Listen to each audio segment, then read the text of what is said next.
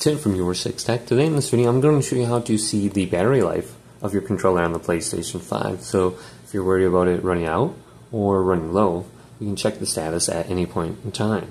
All you have to do is press the PlayStation button and then scroll on down under the quick menu and then go to the right with the D-pad. And if you look right here under accessories, it's going to give you an indication of the battery life.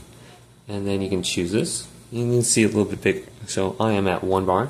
I probably only have like 30 minutes of game time before my battery actually runs out.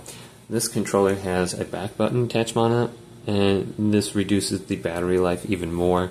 So I only get about 3 hours of game time before this actually is dead. So if you have any additional attachments, or maybe you even have like a headset plugged in, well, everything you have plugged in is just going to be using more and more battery. So just a heads up, you're going to probably have to charge it more, and the battery life isn't all that great on the PlayStation as well. But you can go to turn off just to save the battery life a little bit more, and then we can go to the controller settings, and you could try reducing the brightness of the controller so it's not so bright. And then I think there is some options where we can go to where it shuts off the controller automatically after a certain amount of time, so you don't have to worry about that. And then that will save a little bit more battery life as well. But hopefully this video did indeed help you out. If it did, leave it a big thumbs up and subscribe to my channel down below for more tech videos coming up next on YourSixTech.